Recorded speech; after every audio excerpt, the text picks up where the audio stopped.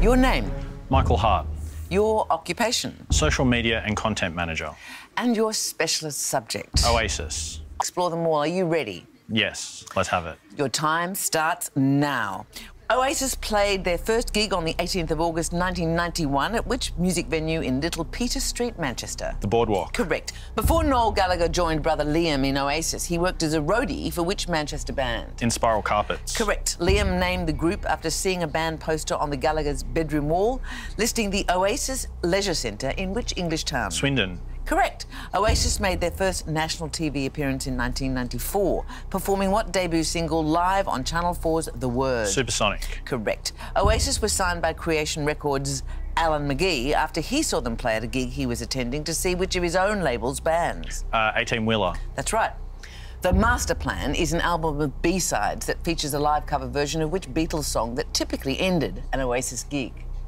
I'm the Walrus. Correct. After the band was dissatisfied with the album's original recordings, Definitely Maybe was re-recorded in which studio in Cornwall? Sawmill Studios. Correct. Which track on What's the Story Morning Glory has the opening lyric, "Here's a thought for every man"? Cast No Shadow. That's right.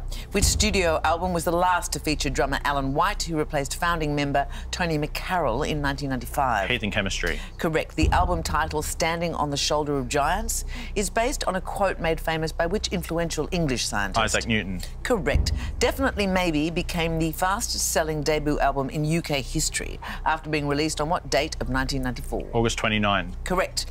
Which American produced and mixed Oasis's last studio album, Dig Out Your Soul, and also co-produced Don't Believe the Truth? Dave Sardi.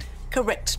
Directed by Nigel Dick, the music video for which song features British actor Patrick Macnee as a chauffeur? Don't Look Back in Anger.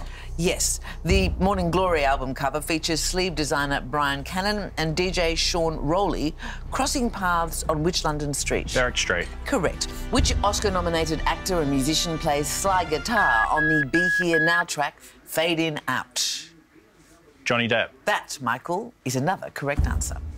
Well, no passes there for you, Michael, and a score of 15. Very strong start. Thank you so much. Thank you.